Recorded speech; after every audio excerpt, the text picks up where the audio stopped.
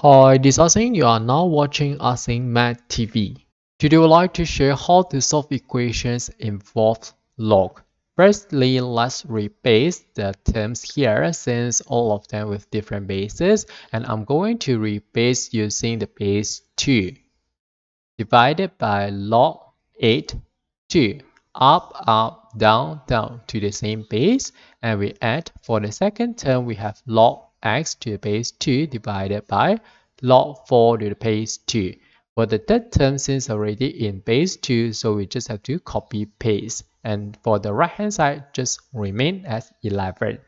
Before we move on, so let's change 8 and 4 using the number 2. So if let's say we want to change it to 2, which means that we have to take the power of 3. And for 4 is 2 squared. The purpose of changing the numbers is because we know that there is a law, log a to the base a is equal to 1, while log a to the power of b is equal to b log a. So which means that for the first term we can rewrite as log x to the base 2 divided by power bring down, so we have 3, and log 2 which is the first law, we have 1. So anything times 1 we get back the same thing. Similarly, for the second term we can rewrite as log x to the base 2 divided by 2. Power bring down and we times 1. So 2 times 1 is equal to 2.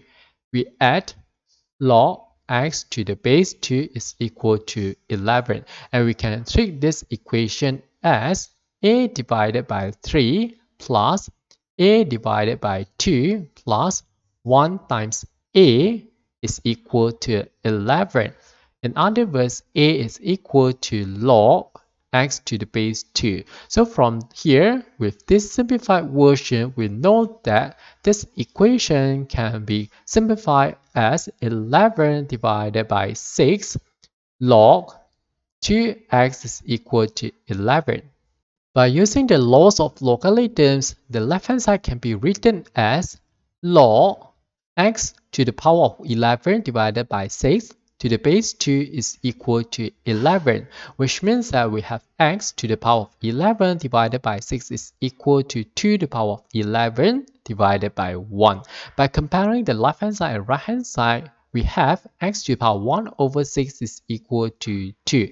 In other words, x is equal to 2 to the power of 6, which means that we have 64, and hence we're done. Okay, that's all for this video. Thanks for watching. Hope you like this. See you.